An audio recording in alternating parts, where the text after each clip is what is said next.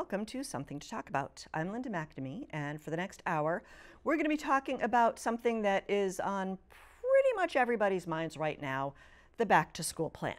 But before I begin, I would like to invite you to email me if you have a question for a future topic, or a suggestion for a future topic, or a question for tonight's topic.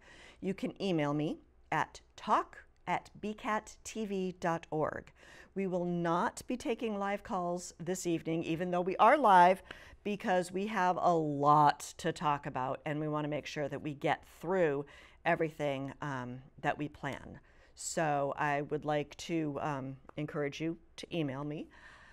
I would like to thank the crew for this evening, which is the amazing John Vias. Thank you, John, for hanging out here at BCAT while Chris Flaherty is on vacation. And for the rest of the volunteers, I really miss you and can't wait to have a full crew back in the studio. And one last thank you. I would like to thank my husband, Paul, for staying home for Daddy Date Night. And hopefully all is well at home.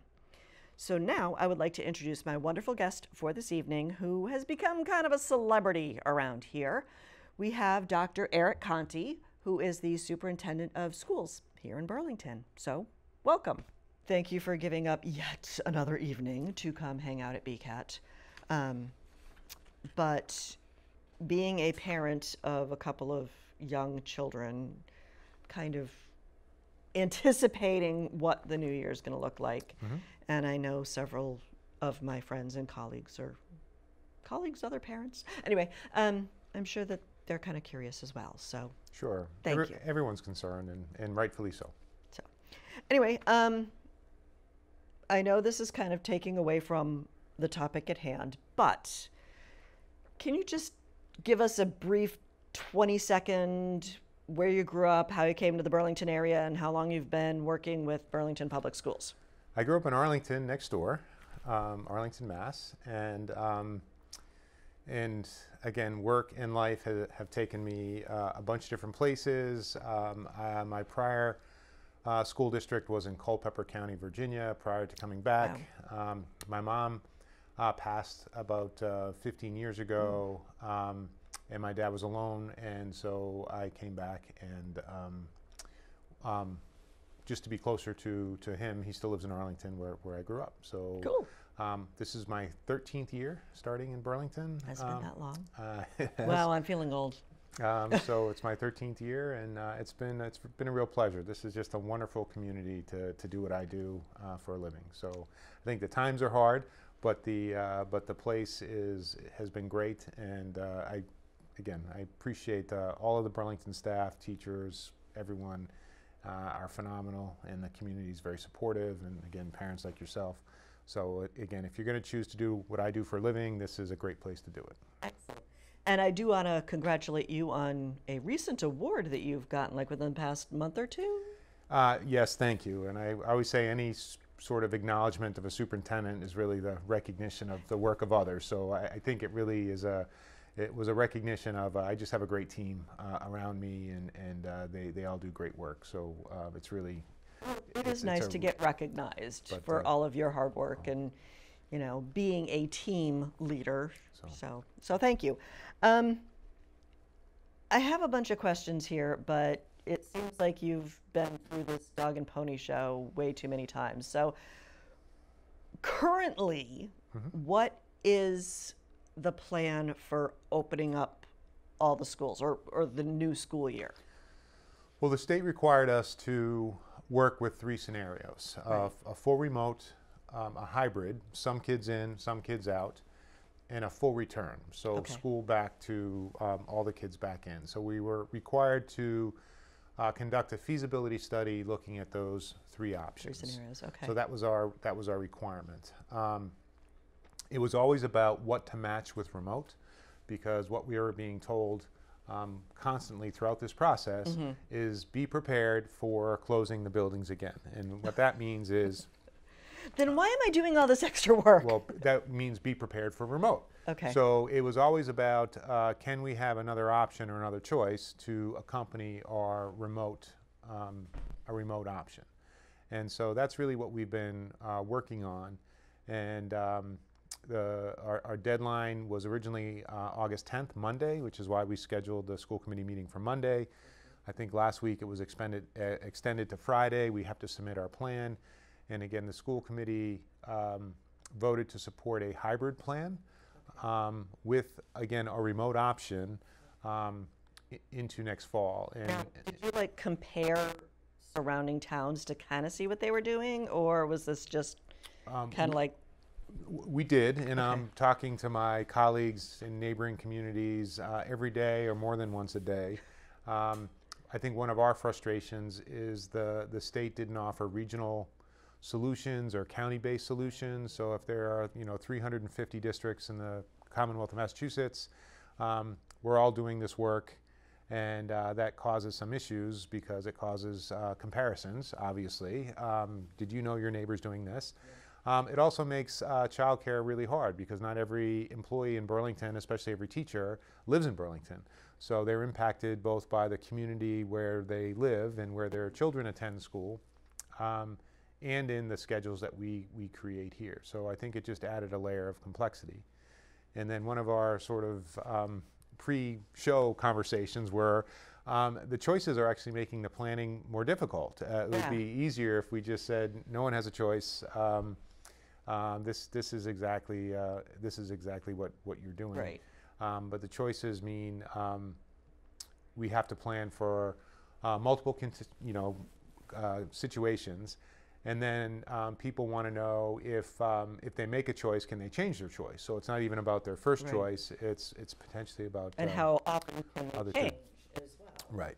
So again, we're looking at all of that, and I think the primary point of our planning is we're taking a sort of a multifaceted look at risk. So we're not just looking at risk in terms of associated with getting a COVID infection.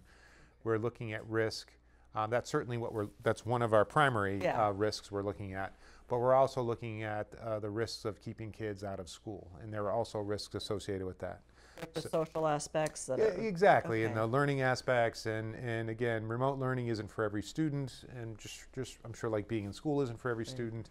There are students who really need that in-person experience, and so we're trying to provide some differentiation. We're trying to provide those options, and again, the more choices we make, the harder it is, right? So that's always confusing. But we are looking at risk a couple ways, not just associated with the virus. If it was only the virus we were worried about, I tell everyone to stay home. I tell everyone to make sure they wear masks and look at that.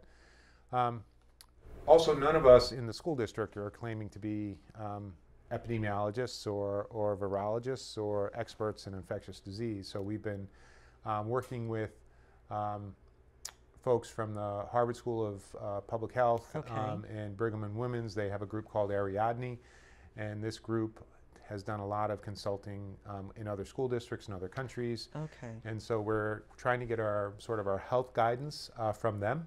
Okay. And they're looking. They're telling us the best practices that have been executed sort of across the across the globe. Okay. And I think, Linda, the context of where we are in Massachusetts and where we are in Burlington matters greatly. So. Yeah, I would not want to be in Florida right now. Or we wouldn't even be considering opening in Florida. And then, and then the shows or the coverage of the high school in Georgia that opened up. And now 900 people are in quarantine or something? Yeah, maybe. I think they had 9 positive cases. But I'm saying if you saw the pictures of the hallways where they were packed and the kids weren't wearing masks, again, so I think that's not what we're... that's not the context that we're trying to do our planning in. And the state has recently released metrics as well. So the governor's office has tried to provide every community sort of a red, yellow, green, or white category. Is white better than green? White is better than green. White is I don't think you have any cases. And there are many communities that are have that status. And then, again, it's still a local decision, but I do think the state was trying to set up some common metrics.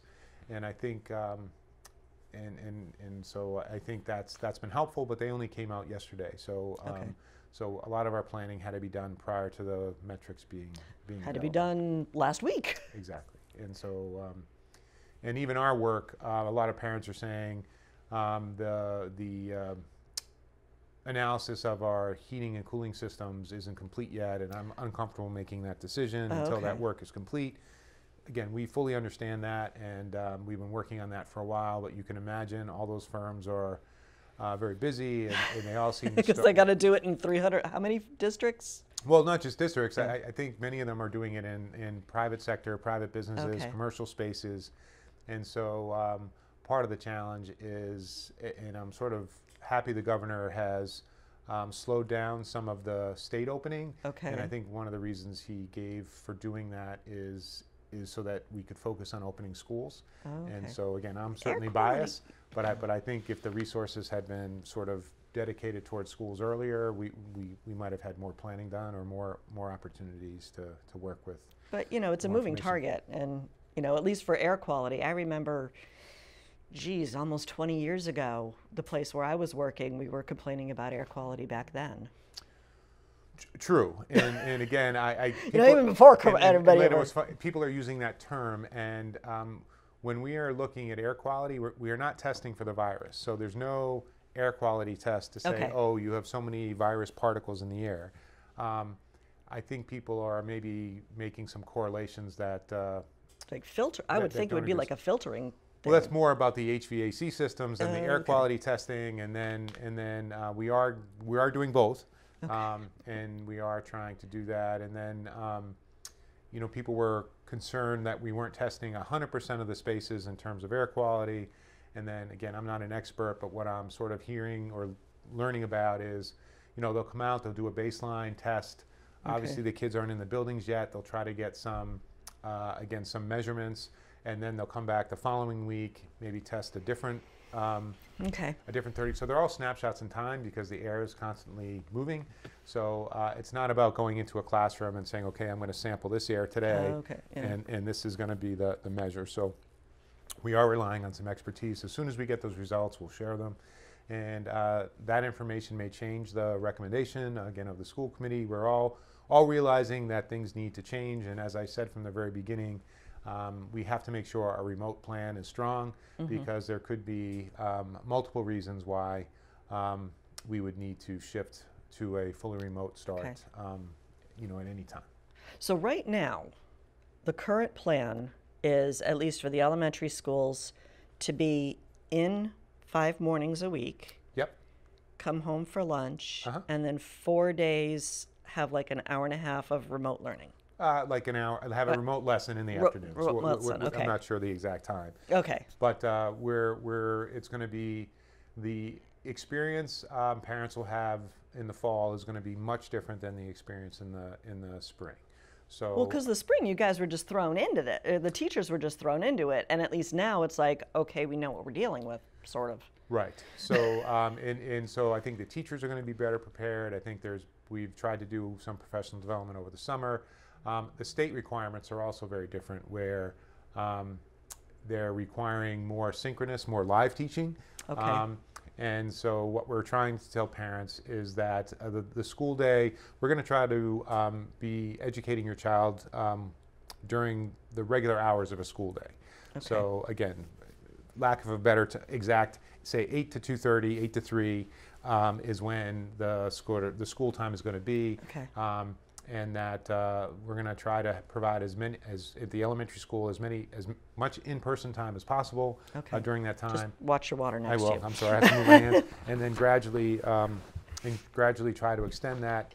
If we get really more proficient at the mechanics and the routines of school, and things in our cases stay low. And also see how it works too. I mean, if it's see how it works too, exactly. And so there are new routines for us, and we work closely with the Board of Health. So there are guidelines in terms of the decisions we have to make depending on what happens, how we communicate what's happening. So there are a lot of rules that we have to train people in, and that we have to follow. But again, the Board of Health, Susan Luminell, have been extremely helpful. and have been great partners. As I said, no one in the school is sort of an epidemiologist. But at least you're listening to epidemiology. Well, I can't even keep say saying, that. yeah, this is my this is my first pandemic, so I said we'll try. I'm sure if there's another one, we'll be better at it. Oh, please no. And again, what we were reflecting on too, Linda, and I'll get to your questions. I promise. When maybe okay. we're answering some of them is it some of this is really heartbreaking because for my career, for 25 years we've been trying to increase the amount of collaborative learning. We've gotten rid of desks. We put in tables. We want students to work in groups. We want them to problem solve together. We don't want teachers up in front of the class lecturing. Yeah. We want them to be involved. And again, our teachers are very effective at that. And Burlington teachers are outstanding at developing great relationships with their kids. And it's almost like we have to revert back to some of the practices that we've been really trying that we went to school in. Yes, exactly. And so everyone's saying, oh my God, the kids have to eat in their classroom. And again, I remember having lunch in my class. I remember going home for lunch sometimes too. So we're reverting back to some, and not just the lunch, but we're reverting back to some instructional practices that I don't necessarily think are as effective for all kids. But we do need to remember, like, we had talked earlier, that it hopefully is only temporary. Yes. It's, 1 year out of a 13-year education. So I don't know what percentage that is, but. So, okay, we talked about, the elementary plan. So my understanding, last I checked, was middle school and high school were going to be 2 days in, 3 days off, and the student body was going to be divided into 3 groups. Student body is largely going to be divided in half. In half. But I thought there was like a there group is a third. C. There's a third group that are high needs students. Okay. So and that definition covers lots of areas. Okay. And the expectation is for those students, they're going to need more in-person. More in-person. Okay. Time. So we'll have some students in person 2 days, some potentially 3, 4, or 5. Okay. So it depending what their needs are and the cohort they're in. And the 2 days would rotate, either Monday, Tuesday, or Thursday, Friday. Yes, we're going to do sort of an AA with a combined day and then a BB is the rotation. We looked at a bunch of things. We talked to a lot of our neighboring communities and high schools. Okay. There was some talk of having students on a week rotation, week on, week off. Yeah, I was going to ask about that. Some of the feedback that we got from some of our educators were that that was too long to go without seeing a student. There was some talk about having kids do 2 weeks on, 2 weeks off, because that would be the quarantine time, the 14 days. So again, I think we looked at a bunch of different models, and most of the schools that I'm aware of who aren't returning all students are looking at some sort of 2 days on, 3 days off type of schedule. Because one of your Thursday presentations, I don't remember which one, talked about wanting to rotate it because of all the Monday holidays. So that's a possibility, and I think the schools are going to look at that. We're really trying to keep the high school and middle school on a pretty similar structure. Okay. There's going to be some differences, obviously, but we want the structure to be somewhat the same. We're trying to make sure the cohorts of students have all kids in the same family, so we're not splitting families. And then family structures are much more complex now, so it's not as easy as saying his last name, right? So we're looking at that. And then there are either some other extenuating circumstances where there are families whose living situation might be that we need to group them together as well. So I think we have some fine tuning to do. And then contributing to the fine tuning is choice. So we recently surveyed parents, again, after the school committee decision. I filled out my survey today. You did? So we've probably had about 1,000 responses so far.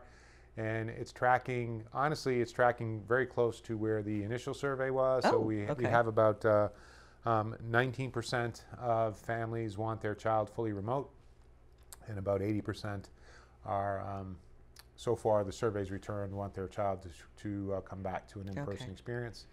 So The models that you're discussing, or you have been discussing, Okay. are for the 80% Okay. of students who are returning. Okay. And Now, so if that's what somebody, part of those 80%, Mhm.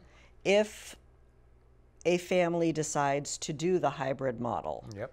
and then decides, okay, this isn't what I'm expecting, I want my child to be fully remote, or vice versa, can they change? The answer is yes, but not instantaneously. So Okay. it's going to be far easier for us to take a student from in school and have them be remote, because we're going to have more options. And if we don't have to worry about placing the student in a classroom, Okay. it's easier for us. We are, in our discussions, asking parents to maybe make that choice of being fully remote and into school quarterly. Okay. So that would give us some time. There may be possibilities we could do it sooner, again, depending on the situation. We are trying to, when we are scheduling our students, and please tell me if I'm not explaining this well, Okay. we are building our schedules like 100% of the students are returning. So Okay. we're going to create space and slots, and at the elementary level, class assignments for your children, even if you're going to keep your children home. At home. So if you change your mind, or if something happens, you, as the administration, doesn't have to redo everything. Well, I think parents want to know, if I do return my child to school, who's their teacher going to be? Well, And, yeah. and so My son's been bugging me since. we're going to try to have that already assigned. I also don't want to say we can't take your child back because we don't have the room. Okay. So I think we're going to try to do that,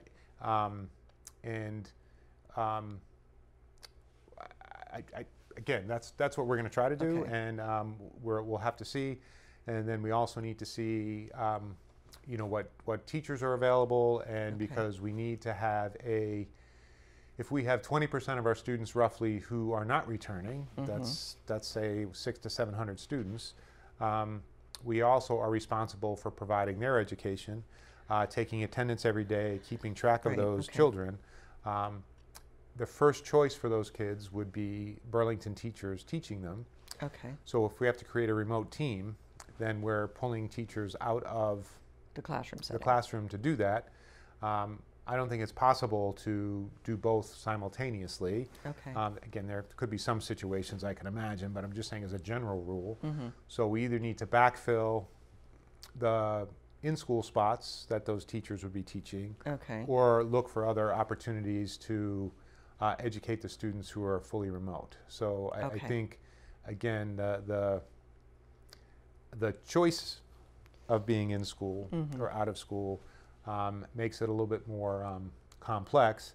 And you could say, well, Eric, the easy solution there is just do fully remote, right? That would be the easy solution.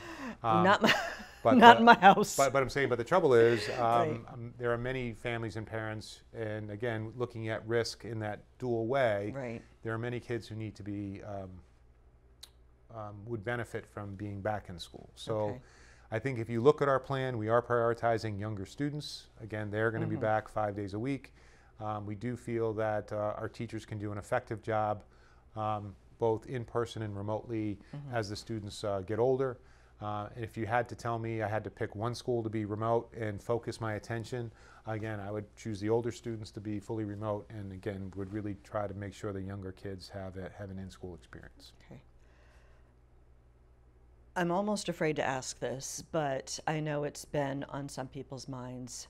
What kind of accommodations, if any, have been made for either single parents or working parents? Because the school day will be chopped up, and if somebody's trying to work or has to work, then you have a whole other realm of childcare issues. Exactly, and childcare issues are obviously both for the staff, the teachers, people working in the district, Right. as well as the families who are in the community. Because schools aren't supposed to be the babysitters, but in a lot of cases they have to be. So We provide a safe place for children during the day, and I understand that aspect of our role. What I would sort of ask is for some patience. I think we need to start cautiously, which is the reason for the shortened day. I think if we do this well, schools are more likely to stay open longer, and we're more likely to get more time in. I know that might be a frustrating answer to some. Why can't you just open? If you're going to have all kids in for 3 hours, why not a full day? And I think that's really the reason is we want to see how it goes. Test the waters first. Yes, and again, I want to make sure. I mean, if we're going to demand that kids are in masks, and then no one can sit in a mask for 6 hours. So I think we just want to make sure that we do this. We do this well. I also think that we are looking at the after-school program to make sure that we have the space and room to run the after-school program. It's going to have to run a little bit differently, but we think that we're working on a plan now. We're going to share that plan with the Board of Health. And there's a state agency that also has to approve that plan. And so we're working on that, and hopefully we'll have some after-school options, expanded after-school options for families. We would certainly prioritize essential workers because we're being asked to do that. And then any hardship, we would try to accommodate that family. We are talking about having the after-school program end at 4. So again, it wouldn't be a full day. 6 o'clock, but no. Would there also be a before school? No, and just because we don't think we could manage it before school, and we're trying to put all of our planning into that after-school block of time. And then we haven't even gotten to transportation yet, which is yeah. Let's not talk about transportation right now. That's just another challenge. But what's interesting when I talk to my colleagues and some neighboring communities is that Burlington is often so generous, and sometimes I think people lose sight of that when they live in the community, that any change or any adjustment feels like a loss, and it feels like a reduction. So there are many districts that don't provide any transportation, or only provide transportation after 2 miles away from a school, or charge for transportation. So any of those adjustments don't feel like a loss. But when Burlington provides a seat for every child, whether you use it or not, at no cost, and we really don't have a distance requirement, we're not going to be able to do that. So we might institute what many districts do as standard practice, a 2-mile radius. And it's going to be upsetting to people, and that's one of the hardships, right? So some of the sidewalks around town might need some work. Well, again, I think it's the sidewalk committees at town meeting have been very prescient. I think that's a good thing, and we should identify safe routes to school and make sure our kids are walking or riding their bikes or do whatever. But all I'm saying is because Burlington. The expectation is so high. Yeah, the bar is set really high, so anything. It's easy for us to fall. We have an excellent after-school program as well, and again, ending at 4 as opposed to ending at 6 is going to feel like it is. It's going to be hard. It's a service that we're not extending, but I think we've been there. So we're again trying to be as flexible as possible, but oftentimes flexibility adds complexity to the solution. So now, I understand that after school, the after school program is necessary, especially in a lot of the elementary schools. But what about has there been any discussion about extracurriculars, whether it's sports or whether it's like the chess club or student council or? Are those all on hold right now? Separate them into 2 buckets. Athletics is one bucket, and there's a state agency, the MIAA, the Massachusetts Interscholastic Athletic Association, that is working with the state on possibilities. They've delayed any sort of guidance until September 14th. So what I'm sort of saying is. Fall sports are, again, I don't even have an answer for you until after September 14th. I would say, especially for the high-risk sports, and they've classified them all, Highly unlikely that there'll be a fall season. Could the seasons be moved to spring? Possibly. But could a low incident sport, golf, cross country, could they run? Again, they could possibly have an abbreviated season. So I think we'll look to provide every opportunity for kids to participate if possible. School clubs, we're really being encouraged to not have the buildings open after school, to not have any outside groups in. Is this like a state mandate or a state suggestion? I think it's just the state's not mandating much, which is frustrating. I think there's sort of strong guidance that they want to introduce as few people into the buildings as possible. But I think we're evaluating those on a case-by-case basis. Are there clubs that could meet remotely? Absolutely. If that means kids could have a social experience but not be in school with chess club, then we'll look at that. But it's kind of hard to play chess remotely, but something like student council would you'd be be surprised. I think there's lots of gaming that can happen remotely these days. All I'm saying is I think we're going to look at those on a case-by-case basis. We're going to try to see the need, see the demand, and we will certainly try to provide as many opportunities for students and to have those experiences. I just don't have a list right now of what we're going to run and what we're not going to run. We'll see. So we're talking about the plan for reopening. And I'm sure it's on your mind as well as all the teachers' mind. What is that threshold to back up the plan and go full remote? I think there could be a number of triggers for that, and the school committee will ultimately make that decision, I think, in consultation with the Board of Health is really what I think. So there's no real good analogies for a pandemic, so I have a hard time doing that. But when we... Just because the last one was over 100 years ago. But when we... let's say there's a fire, even a fire alarm or smoke in a school building. We pull a fire alarm. The firemen come in. There'll be a ranking fireman who comes into the building. Sort of at that point, that person with the expertise is in charge of the building. So if that person says you have to evacuate the building, I'm not going to say no, sorry, the kids are going to stay here. So I think on sort of a much larger scale, we'll have a bunch of factors. I think that I'm trying to coordinate planning on the educational side. But if the Board of Health comes in and says, okay, local rates are spiking, for the safety of the community, we recommend or strongly recommend you do something like this. Just like the fire marshal, I'm probably not going to say, No, I think we need to go back into school. I have that expertise. So, again, our HVAC systems, if they fail miserably, that would be something that we look at. Does it have to be all schools, all levels? Again, I don't know. So could the high school fail, and could we still have elementary school kids in? Yeah, maybe. But I would really take that guidance from the, even though it's not my decision, I would take that guidance from the Board of Health. And in my conversations with the school committee, I think they're speaking closely with the Board of Health as well. And again, we want to do what's best for kids always, but I think some of these decisions are also what's best for the community.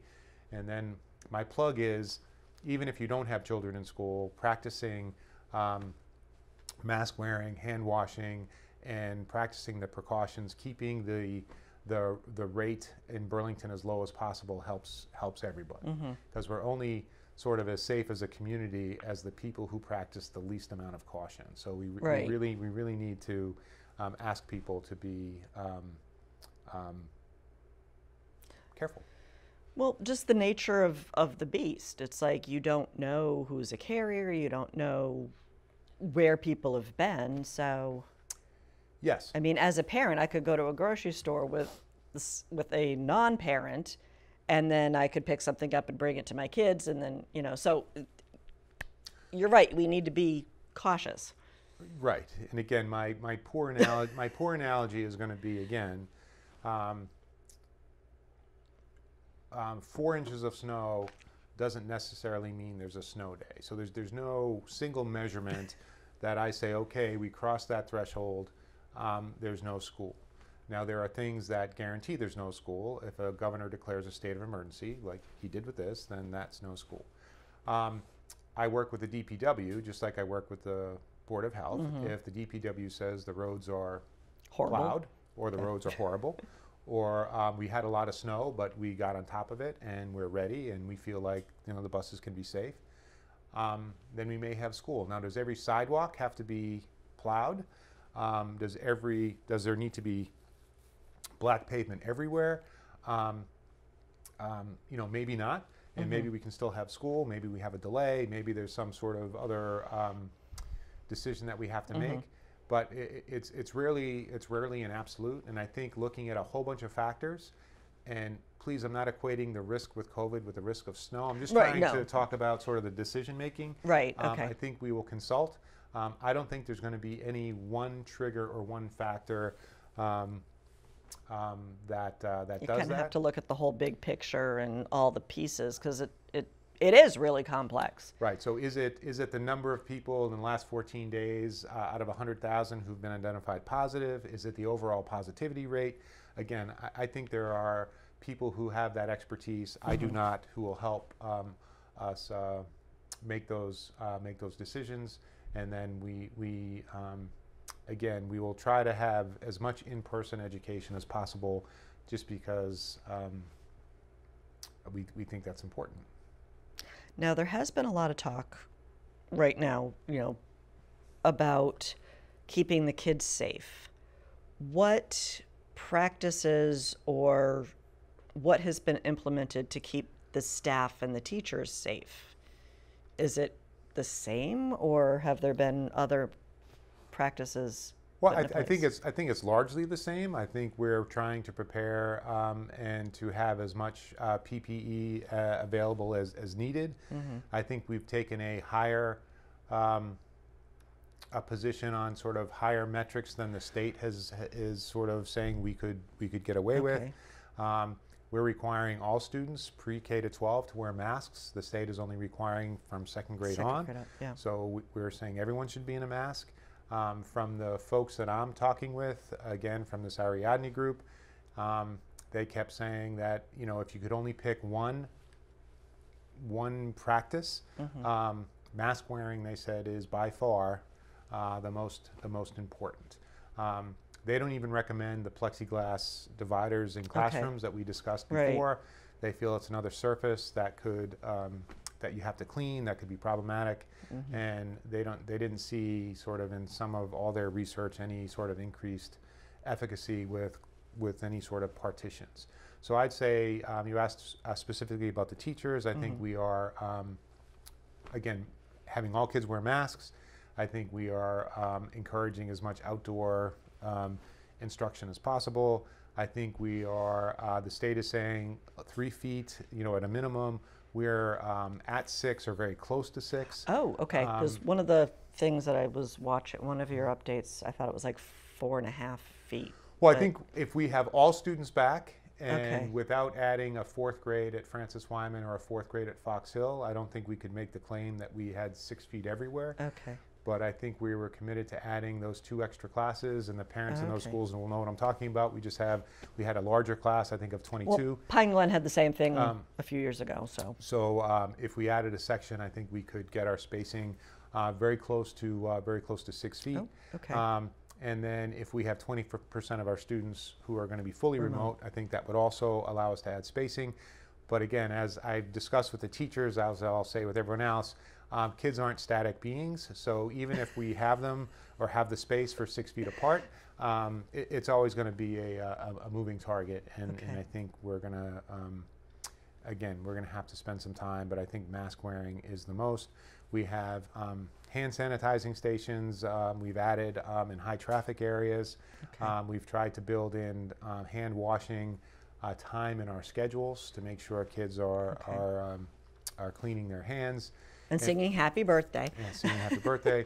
And we also have a very stringent protocol for parents in terms of the state is really asking parents to do a lot of the health screening of their children before sending them to school. So I'm not saying I think that's my biggest concern, because there's always been, you know, the here, take some ibuprofen and go off to school anyway. I get it, but we have to trust one another. Right. And as I said, we're only as safe as the people practicing Right. the least amount of caution. Right. And so we would really ask parents to keep their children home if they're displaying, you know, any symptoms. We'd ask our staff to stay home if they're feeling, you know, feeling like they're having any symptoms. So I think that's what we're doing. We feel like there's a Massachusetts as a Commonwealth has handled this better than many states. Really well, yeah. So I think our rate is low, and that's not in every community. I think the governor has identified those communities. I like the fact that they're going to focus more resources on those communities to try to get the rates down, because the virus doesn't know town lines, right? So, Right. so we all have to practice that. And so I'm hoping the state is providing us the context, and then the community of Burlington is also providing us the context where we can open school up, again, cautiously. Okay. Now, it's not on here, so feel free to say I don't want to talk about it. Sure. But as we're talking, when I volunteered in my children's elementary classroom, there was always like a tray of pencils and common scissors and common color crayons. And we've been very lucky in the past where the schools do provide children with all the supplies that they need. But do you see that changing coming this year, where each kid should provide his or her own pencils and? Linda, I mean, I don't mean to put you on the spot. no. But I think the plan is that we would provide that, and this is one of the, because again, it's just another level of cleaning. sure, but and- this is one of the heartbreaking sort of Yeah. items in that you know, sharing is such an important. telling your kids to skill. share, and then okay, don't give them your pencil. But you know. but I do think in a lot of the purchasing, especially at the elementary level, there are a lot of I'm going to use an older term. I'm sorry, pencil boxes or Oh, they're still around. containers. So I think the idea is to try to provide each student with their own set of materials, and Okay. then not have them share. And that's really twofold. It's to not have students sharing materials, but also having the student take those materials home with them. Oh, because of if the split, the hybrid model. Well, hybrid, and if we have to shut down schools, all of our instruction can't be technology-based either. So, so many families have access to all the materials we have in school, but there are some families who don't. So we would be, again, providing some of those materials, because, you know, every young child should play with glitter glue and sort of have Oh, sort of no. some of those. No glitter. Some have those, you know, have those experience. So even if we're talking about our full remote experience, or even the hybrid where there's a remote component, that doesn't necessarily mean screen time. And I think that was a concern shared by many parents in the spring. What about the component of homeschooling? Mm-hmm. Have you seen any trends where that is becoming a more popular option? I think we've seen some families sign up for it, which I haven't seen a huge influx. And again, I always laugh about some of the issues in Burlington. You know, the transportation issues, Burlington's 11 square miles. My prior district was 380 square miles. So I'm saying... Little difference. Well, right. So I think I had a homeschool population in Virginia of close to 600 or 700 students. So we probably have seen an uptick, but an uptick in single digits, not... Okay. As we get closer, we may see more homeschooling applications. I'm a supporter of that choice for families. That has always existed, and we'll try to provide as much support for homeschooling families as we can. So it's not, I think we always think about that's going to be a future Burlington student. So it's not a value judgment. It's not a judgment at all. And if that's best for them at this time, that's great. But even in terms of supporting with some materials, or having communication, or making sure, again, we're trying to be as supportive as possible, because the following year that child could end up back in school. And just to clarify, that homeschool is definitely different than full remote. Yes. Okay. Homeschooling. I'm thinking that you're thinking Yes. that, but people No, at home no, might be homeschooling, going. you're withdrawing the child from Burlington Public Schools, and the parents are then responsible. We have Okay. to approve the plan. We still have a little bit of say, but the parents are fully responsible for providing the education for their child. Okay. That makes sense. Mm-hmm. Oh my. This looked like a lot before, but what are we forgetting about? Oof. There's probably a lot I'm forgetting about. I'm waking up sort of. I know. Trying to okay. not say anything. Not forget anything. I think that we are trying to make sure kids continue to learn, again, socio-emotionally and sort of academically. I do have another question So for you. go ahead. We talked about masks. Yes. Some people have talked about face shields. Pros and cons and similarities and differences of those two subjects. Devices. We are being told, I'm being told again by the folks I'm working with from Ariadne Labs, that a face shield is not a replacement for a mask. So they said you have to mandate masks. If people want to wear a face shield with a mask, that's fine with them. Okay. But a face shield by itself is not enough. Not sufficient. So people have asked about compliance. What are you going to do if a child refuses to wear a mask? Again, there are all these exceptions, and we're trying to think through all of them. Right. Again, if it's a sensory... Getting a kindergartner to cooperate is Well, I'm saying if it's a sensory disability, then that's a whole nother story. Okay. But if it's just someone who's being obstinate, then again, just like any other store, or Dunkin' Donuts wouldn't let the high schooler in to buy coffee without a mask, we're not going to allow the high schooler in the high school without a mask. So I'm saying I think that's going to be clear. And again, we'll try to manage that as best we can, and we'll try to figure it out. I think we are again, transportation is a sort of we haven't gotten there yet.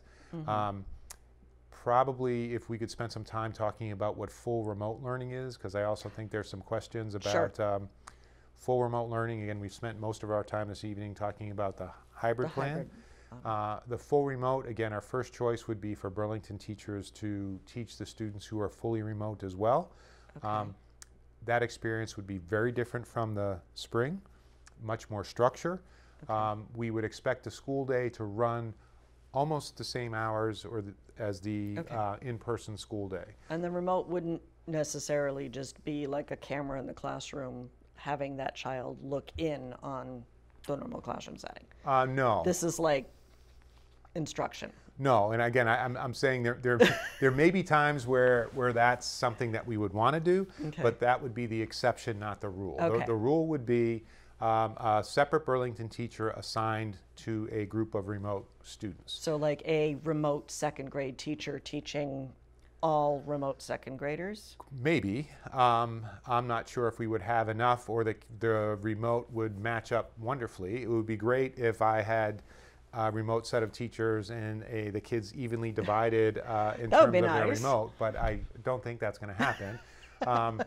It may be that we would have a remote elementary teacher teaching, again, a remote group of second graders, but maybe not all from one school. So you might have a second grade teacher from Fox Hill teaching second graders remotely from all over the district. So that's what I was getting at. I just didn't know how to. So I think that's what we're doing, or that's what we're going to try to do. If we don't have good matches, or we have holes, then we're going to have to fill those holes. Again, we are responsible for taking attendance and educating the child, whether they are in school or remote.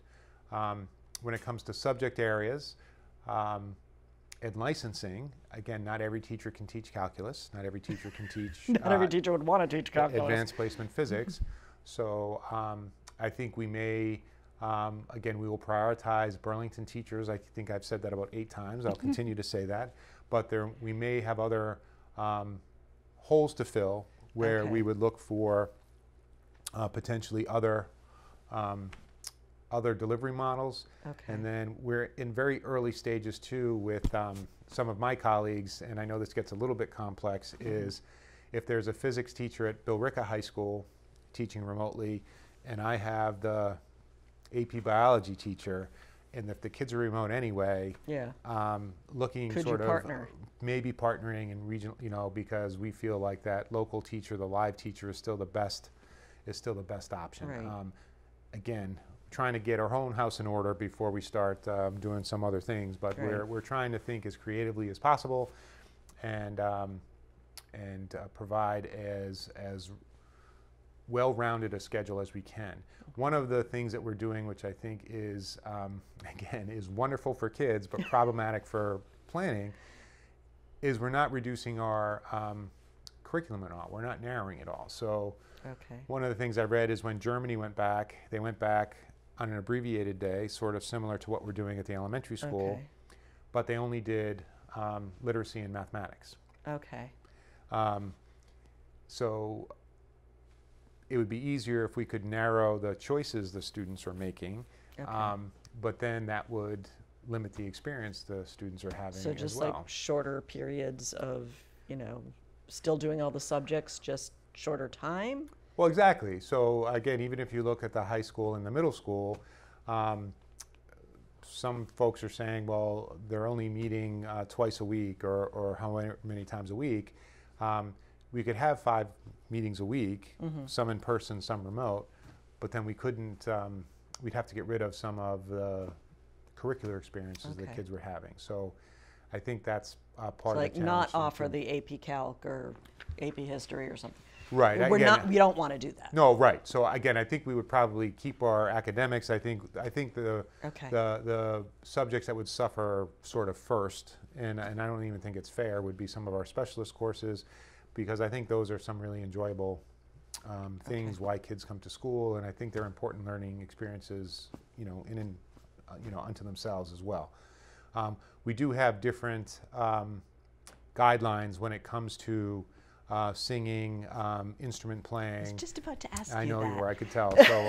So I think Have a budding musician at home. and physical education. I think they're discouraging us initially from having those classes inside. I think if they are inside, I think there's our teachers are very talented and creative, but maybe they do more rhythms, more drumming. I think Okay. strings instruments aren't the problem. It's the droplets through Yeah. blowing instruments. Obviously, that's the problem with singing too. I think they're saying kids can sing in masks, but they need to be 10 feet apart. And again, they really Okay. want some of those activities to take place outside if possible. Okay. Again, still distanced, but outside. So we're looking into that. And again, because those experiences are really important. Mr. Bucksbaum, the high school band teacher, has put a whole very well thought out remote band camp proposal together. Cool. And I think I know Mr. Sullivan's supporting that, Okay. and again, that's one of those case-by-case basis decisions that we're making. But again, realizing that's very important to students. Lunch comes up quite a bit, and you might not have a lunch question, but Okay. why only have lunch at the middle school, not at the elementary, not at the high school? Some parents and some folks don't even want us to have it at the middle school. I think lunch, because students' masks are off, again, in terms of activities in school, would be a higher risk activity than anything that would take place with a mask on. Whether it's incredibly high or sort of some people Okay. feel differently about it. Now, would the lunch still take place in the individual classroom? Well, yes, but we also have children with life-threatening allergies, so we would need to make sure that we provided a safe environment for Okay. those children. We would need to get our cafeteria staff trained up. We're still responsible for providing meals for our food insecure children. Okay. So even if we're not serving lunch, we need to have bag lunches or Okay. to-go lunches. And I think the way the reimbursements are working, because of some of the issues, is we may be able to provide lunch for all students in sort of a grab-and-go way. Okay. But in terms of having lunch in school, we wanted to start Small. on a small scale. and we were starting with the middle school, and to work out some of the logistics. And some people are calling that an experiment. We shouldn't experiment. Other people are saying if kids can have snack, why can't they all have lunch? So wait, they are still having snack like in the elementary schools? I don't think the kids can go 3 hours without a snack. True. But does it have to be in the classroom? Could it be outside? I think we're. But then what do you do if it rains? Yeah, and again, or snows? I think in a lot of the countries that have opened up, what's the saying? There's no bad weather, just bad clothes. So I think they're being more. Yeah, but eating a soggy tuna fish sandwich in the rain is just. Again, Linda, no easy answers, but I do think we're going to have a snack time for our kids, and I do think we have to work out the logistics of lunch, and our plan would be to do that carefully and well, and then expand lunch and extend the day. At the high school and at the elementary school.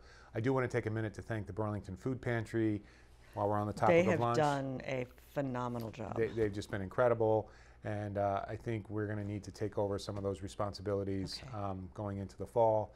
So I think we will have some kitchens open, but whether we're serving large-scale lunch or just providing, again, lunch for our food insecure or for a broader population, we have yet to sort of work out the final details. Have this vision of like the cafeteria person pushing one of those big carts and just delivering to each classroom. Again, that was a very familiar memory that I have from my elementary school days, but I'm saying I think there are a lot of logistical issues with that, and again. But instead of having all the kids go to the cafeteria, have the cafeteria come to them, or I don't know. Well, again, we can't. We're really trying to keep our gatherings of to 25 or below. So, at some of our cafeterias, you can have 200, 300 students, and there's just no way we could do that. And we maybe could have 1 or 2 students distance at a cafeteria table, and that would be it. So we just wouldn't have the space or the room to. No, but I'm thinking like the cafeteria delivering food to the classrooms. Right, which takes time. Which takes a lot of time, and so instead of having lunch in an hour, we might have a 3-hour lunch. So I think those are some of the logistics that we have to work out. So, and the adults need lunch too, and the adults need a safe place to eat their lunches and escape the children. And part of the benefit of a cafeteria is you can have a few adults monitoring lots of children. If we have the kids divided up in 40 or 50 classrooms, then you need 40 or 50 adults to be in those classrooms to monitor. So again, there's the puzzle. You can go down lots of rabbit holes. I think the puzzle is there. I think we're trying to talk to people as close to the jobs as possible to get their input. So obviously we're talking to cafeteria workers about the lunches, we're talking to custodians about the cleaning, talking to teachers about the schedules and some of the logistics and problems. And I do think people have contributed solutions. It is really easy to poke holes in anything that we're doing, and I'll acknowledge that. I have doubts. I sort of say, oh my God, what about this? What about that? Like you said, there's so many different variables that it's physically impossible to cover every basis. And again, I'm told by, the medical people who we're dealing with, the risk will never be zero. So you want to try to minimize it as much as you can, and then practice good precautions, and then really work closely with the Board of Health to make decisions moving forward. One other thing, Linda, that again, I know I should be waiting for your questions. No, that's okay. We're almost out of time, so just wrap. You can just wrap it up. Is information if there is a positive COVID case. I think there's probably going to be some frustration, and I think we need to make sure we're talking to families about that. Not everyone is entitled to that information, so there's still a lot of privacy that we need to maintain. I think the protocol will be obviously people who are in close contact with a person, and I think there's a definition of what close contact is. That's including the adults, the families, the staff, need to be notified, but the entire district doesn't need to be notified if Right. there's a case at a particular building, and nor don't think it's encouraged that that sort of happen. Right. Unlike in most communication from the district that comes from the district, a lot of the communication about testing and you know, any cases will come through the Board of Health. So I think that's just the protocol that that the state is asking that we follow, and that the Board of Health is asking that we're following. Again, they've been a phenomenal partner. But I do think people's wanting to know this information is out of a caution and fear. I don't think anyone has a bad intention, but I already know we're going to frustrate some people because our communication is not going to be as complete, and if they're not closely contacted or associated with the case, then we probably won't be able to share information. Right. And one case doesn't mean a school closes. I think, again, there'll be some rules there, and we need to, we'll follow, again, the direction of the Board of Health. Okay. Well, we are out of time. I know. So thank you very much. And of course, now all these questions are popping into my head. But you will be continuing to do your weekly updates, Yep. I'm guessing? Okay.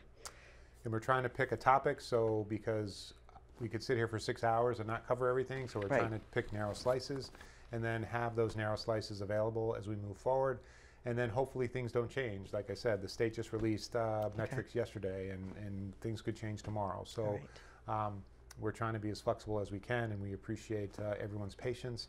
And again, I just have to, the buildings have been open since March. I think our custodians, secretarial staff, our central office, everyone's been working really hard and coming in, and I know many of our teachers have been really scrambling this summer to get in professional development, to learn new skills. So everyone I've talked to said this wasn't much of a summer. So I don't think we it's been are a in summer for uncharted anybody. territory. So but- I just really appreciate everyone in the district's work. Well, thank you for all of your hard work, as well as your entire staff and everybody in Burlington Public Schools. Thank you. So, all right, and hopefully you enjoyed I don't want to say enjoyed, but hope you found our conversation as educational, as informative as I have. And enjoy your summer, or what's left of it, and I'll see you around town. Good night.